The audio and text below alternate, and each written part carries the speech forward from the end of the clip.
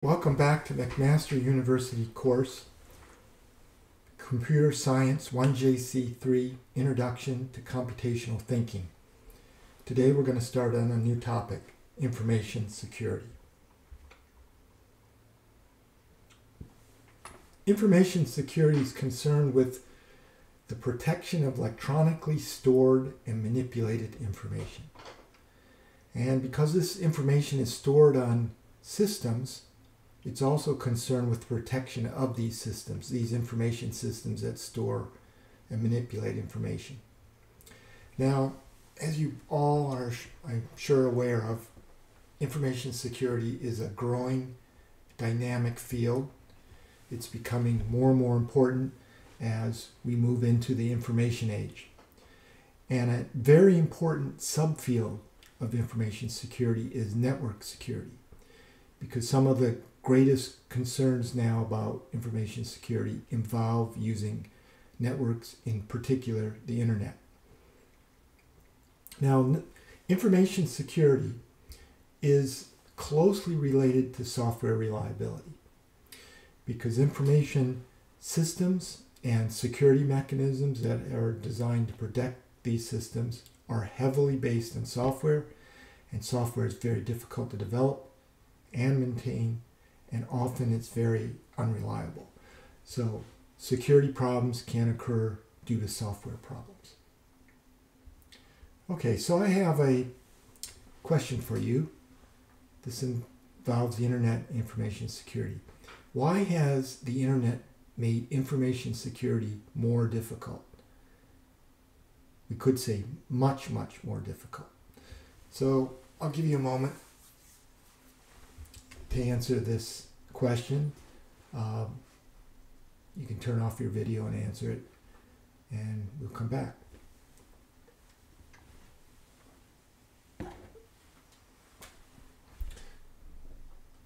Well, welcome back. So there's four possible answers. The first, it is harder to identify attackers. Yes, it is. Attackers can come from any place in the world, and they can attack using the internet. So this is true. Attacks can be carried out over any distance. Again, attackers can attack from any place in the world. So yes, attacks can come from a great distance. Infrastructure is more exposed to attackers. Before there was an internet, it would be very hard for someone to break into a building from another continent. Today, this is not inconceivable at all. So infrastructure is much more exposed to attackers. Another example is if you have a company and you want to set up a web server for your company, and you want your clients and your customers to come to your web server, you're exposing the infrastructure your web server is based on to the world. So C also is an answer. And finally D, physical means of protection are not as effective. It used to be you could just secure your building, and as long as your building was secure, you were safe.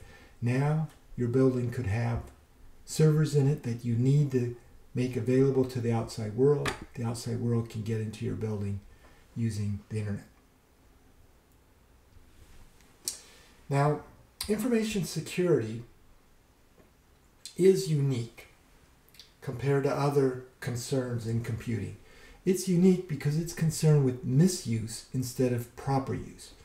Most of the things we're concerned about in software, like how you maintain software, is concerned about proper use. So information security is different, and this makes it hard to engineer. And it involves most of the components of information systems. So you can't just develop one component. You have to look at all the components. And information security requirements clash with many other system requirements.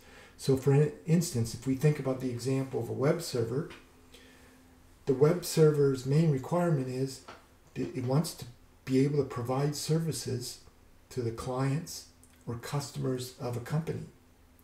But the security requirement should be, we do not want the web server attacked. So from the security point of view, we should make the web server inaccessible. From the normal company concerns, we should make the web server as accessible as possible. So you can see how information security requirements clash with other requirements. And information security crosses component boundaries and levels of abstraction. Security is something you cannot isolate. And so it's very hard to separate from other concerns. And a simple way of saying all of this is that a system is only as secure as its weakest component. Security is a global issue for software and computing. Okay, so let's talk a moment about what needs to be protected. Well, we have data. Here we have data.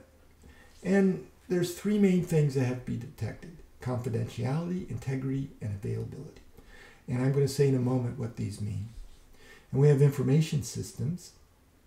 We have system confidentiality, system integrity, availability of services. So similar to data, but these are for information systems. And in addition, we have system resources. We don't want people stealing system resources like disk storage or CPU cycles. We have monitoring mechanisms to protect and security mechanisms. And an overarching thing that needs to be protected is your personal or your organization's reputation.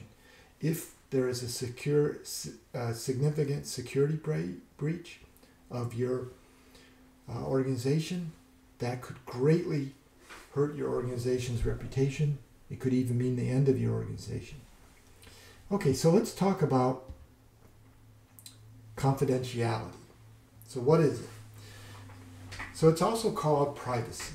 But confidentiality is the state in which information and resources are concealed.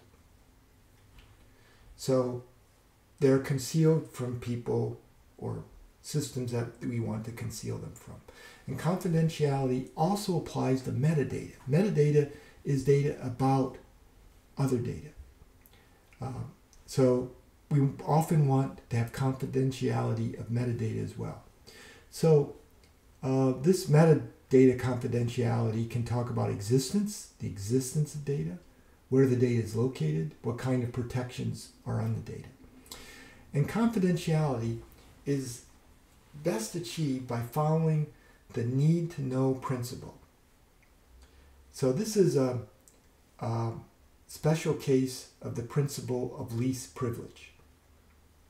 So let me explain the principle of least privilege. So let's say you have someone and you're going to let them do a job. You want to give them the least amount of the least amount of privilege to get the job done. So let's say you have a cat and you have to go away for a few days and you're going to have one of your friends watch your cat. Now, your cat lives in your house or your apartment, so that friend needs to be able to get into your house. They probably need the keys to your house or apartment. They need to know where the cat food is. They need to be able to provide the cat food and so forth. Do they need to know all your bank account numbers and passwords? No, they don't need that privilege.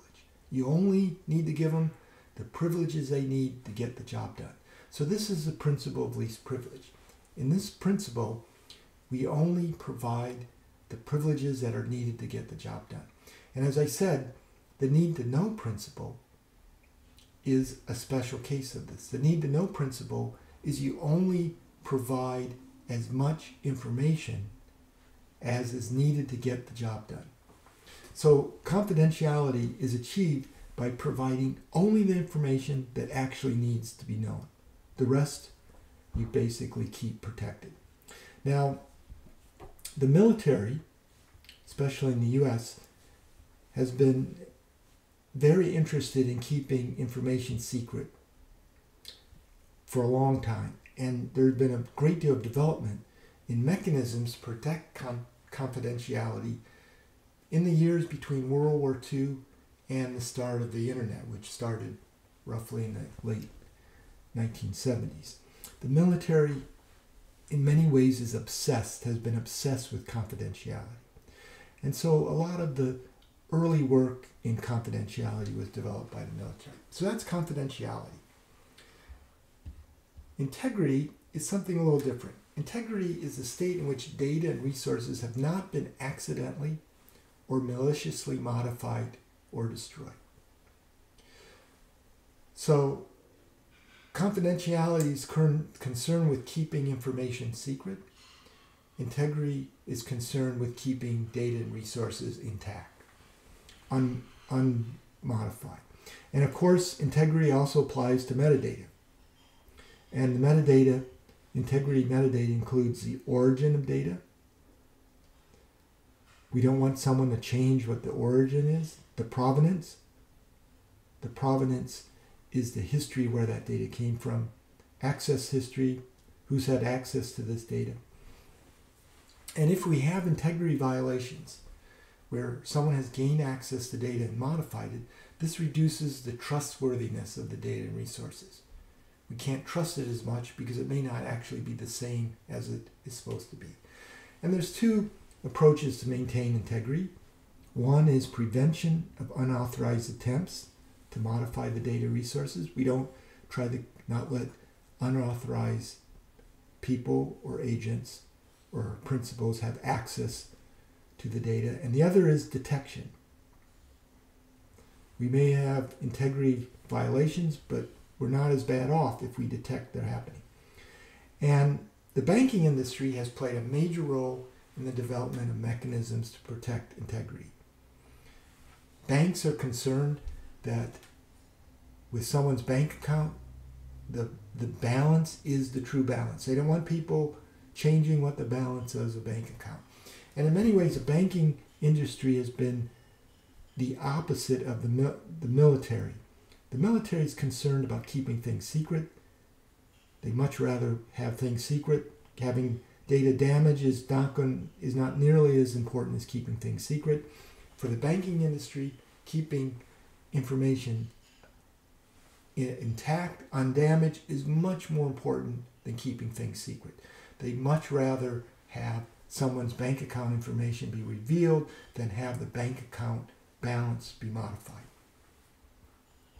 Okay, the third thing that needs to be protected is availability. Availability is the state in which information or resources can be used as needed. So availability is an important aspect of reliability. If we have systems that are reliable, they should provide availability to resources and to data according to whatever the requirements are for that system. And denial of service attacks are attempts to block availability. And the problem with a denial of service attack is they can be difficult to detect because they can look like legitimate attempts to access information and resources. So a simple example would be you have a web server. So we have a web server here. And we want our clients, people out in the real world, we want them to gain access to our web server. So they can make requests. They'll make requests using TCP, they make a connection, and a standard simple denial of service attack is we send so many requests to open up connections that the web server is overwhelmed and cannot proceed. It has, millions and millions of these requests, and it can't tell which ones are legitimate and which ones are not. And as a result, the clients who actually want to do something with this web server, they get pushed out. So that's a typical standard kind of idea of a denial of service attack. Okay, so we have another question. In operating systems, file access controls are designated by R, W, and X. R stands for read, W stands for write, and X stands for execute.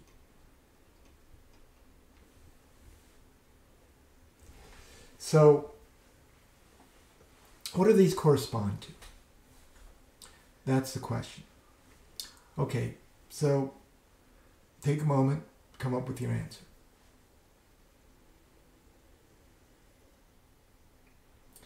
Okay, welcome back. Well, read, if you have read control, that's controlling access to the information. That corresponds to confidentiality. Write, that corresponds to having access to the data and you can modify it. That corresponds to integrity, and X, which is execute, corresponds to availability. So here's the right answer.